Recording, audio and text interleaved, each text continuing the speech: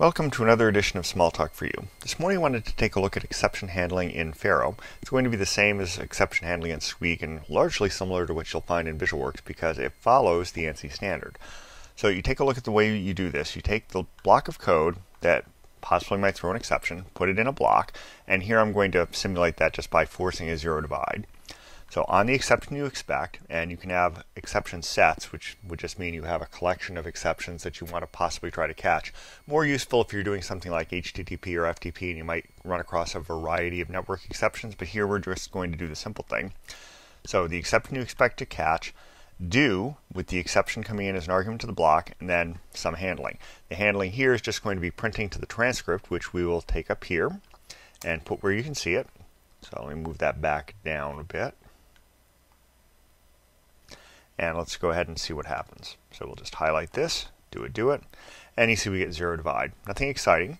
Now what we're going to do is ignore it. On the exception, we'll do this a resume. The resume just means pick up after the exception and carry on as if nothing happened. Not always the best handling, but for an exception that is resumable, you can do that. And to find out whether an exception is resumable, what you want to do is you want to go to testing here, and you'll find it is resumable. The default for the abstract superclass exception here is resumable. It is true. What you want to do is check the subclass. Some are resumable, some aren't. It depends on what kind of error it is. And for your own exceptions, you want to make that choice based on what's actually going on in the code. So some exceptions it makes sense to be able to pick up and carry on. Others maybe not so much. Like out of memory, probably not a good idea to resume. Here we're going to return from the block with an alternate value. What we're going to do is on the zero divide, we're just going to return. Now the alternate value in the case that you do this with no specific value coming back is nil. So we'll do this, and we're going to print the result this time instead, and you see we get back nil. If you wanted to return an alternate value, what this means with return or return here colon is you're going to have that exception block that threw the exception. Instead of coming back with the exception, we're going to make like it came back with whatever we're handing it. So here we come back with nil. So it's as if it worked and you came back with nil. Here it's as if it worked and came back with 5. So we'll do that. Print it. There we come. So those two handle the exception by returning some value.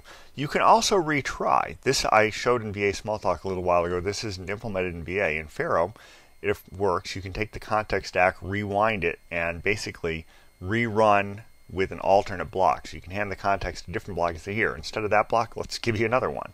So you can take 10 divided by 0, and here we're saying, you know, if that happened, let's just retry with 10 divided by 2, do a print it here, and you get 5. So really the same result as returning with 5, but the execution's a little different. Instead of just returning with some specific alternate value, here we're returning with a block that we're going to hand to the context in place of the one we initially tried. So a little different in terms of execution. The end result much the same in terms of execution of your actual code.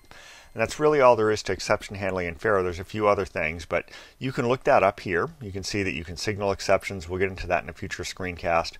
And handling, you can see the various other things that I didn't really go through, but went through the main ones. Retry using, return. So these are all the things you can do with an exception that you want to handle in your own code. I'd strongly suggest you browse class exception, look over the class comment, look over the APIs here, and try something like this.